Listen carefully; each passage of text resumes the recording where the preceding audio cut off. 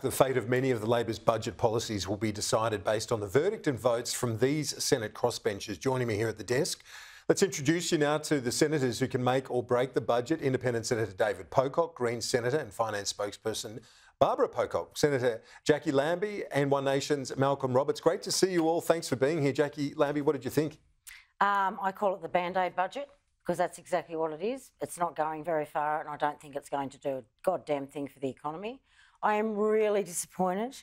I don't think I heard the word age pensioner or seen it once in the budget, and if I did, I must have just missed it because seriously, those guys are doing it really tough. I still can't understand or comprehend why they can't get their age pension and we have a year or 2 years if they want to go out and work, can work 20 or 40 hours a week to top themselves up for the rest of their lives because these guys don't have as much super as what we do. Why we can't do things like that?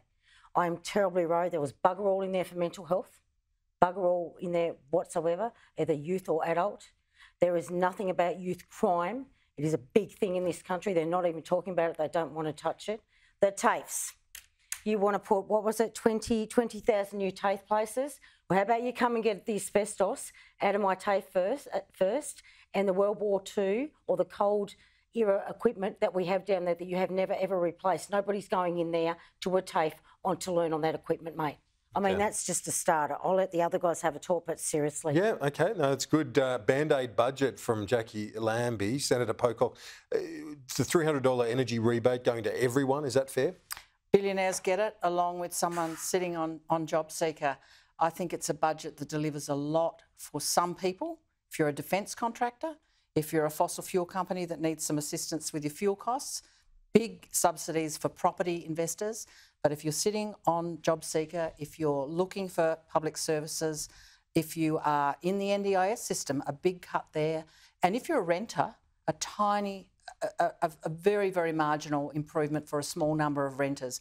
And we have a rental crisis, a housing crisis. We've got a women's crisis. If you look at the spending in the budget for women, where is the $1 billion that women, frontline women's service providers tell us we need to deal with the domestic violence crisis? It's not there. So there's a lot missing and there's a lot of spending going to the big end of town. Senator Roberts, your thoughts on this? Is it a fair budget? No, it's not. It's not an honest budget. It's a budget that's trying to look good, not do good. It's just a charade. I agree pretty much with what Jacqui said. If you look at inflation, we all know that subsidies, and that's essentially what a rent assist is and what energy relief bills are, they're subsidies. When you introduce subsidies, the seller raises prices because they know that the buyer is getting subsidies. So the Commonwealth Bank said that the energy relief and the rent assist is worth about 0.75% on the inflation index, CPI index. So that raises two questions. That means inflation is still going to be high. And what's going to happen to people when we come off the rent assist and the energy relief? It's going to be catastrophic. You've been calling for rental assistance. Did they go far enough in your view?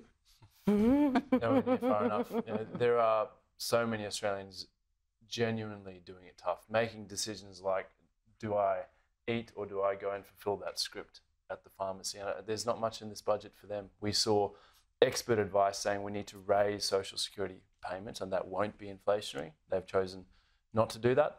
I think to their credit, Future Made in Australia shows some ambition when it comes to critical minerals and hydrogen.